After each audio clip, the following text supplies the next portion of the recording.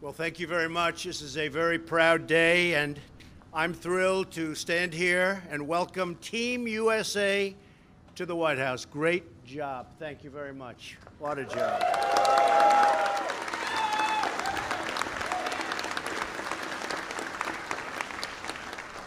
So 2 months ago, America sent each of you to the Winter Olympics to represent the red, white, and blue, and you did an awfully good job of doing it, I will tell you. I think she's more famous than I am. Great job. You performed, and you made us very proud, and many of you came home as champions wearing a bronze, silver, or a gold medal.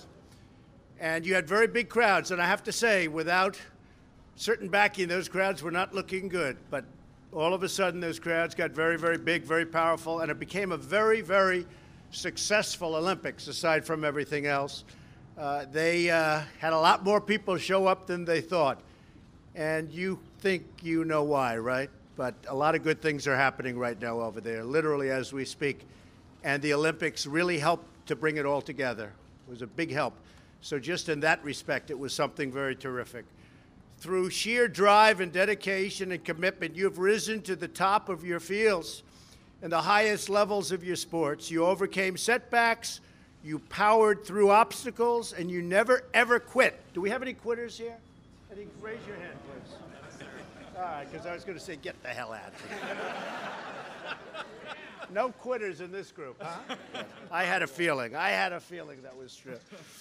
You overcame setbacks, you powered through obstacles.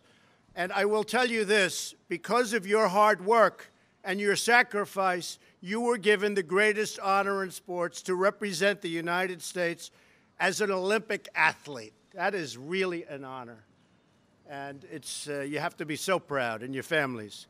So today, on behalf of the United States, I want to thank every Olympian and Paralympian. And that was just incredible. And what happened with the Paralympics was so incredible and so inspiring to me. And I watched. It's a little tough to watch too much, but I watched as much as I could. It was really fantastic, and I want to thank you.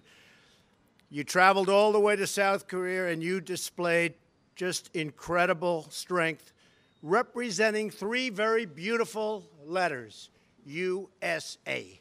They're 3 beautiful letters.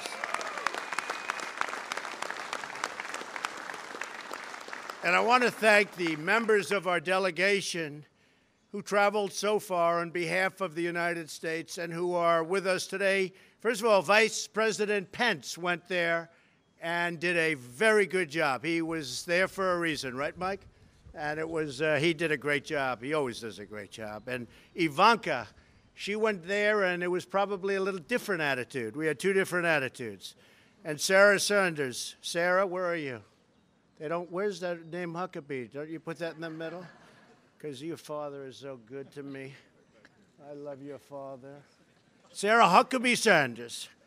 And she's doing great. And Marcia Kelly. Marcia, thank you very much. Thank you very much, Marcia.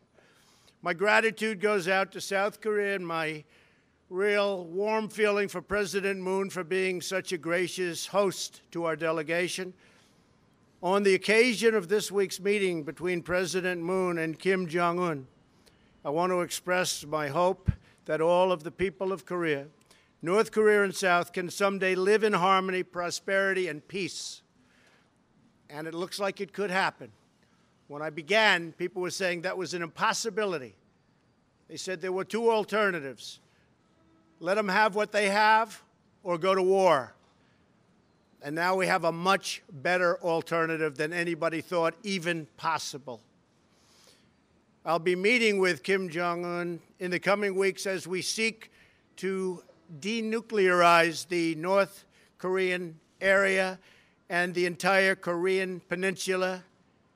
Hopefully the day will come when Olympic athletes can compete on a Korean peninsula that is free of nuclear weapons and where all Koreans can live together and can share their dreams. Be a wonderful thing to do.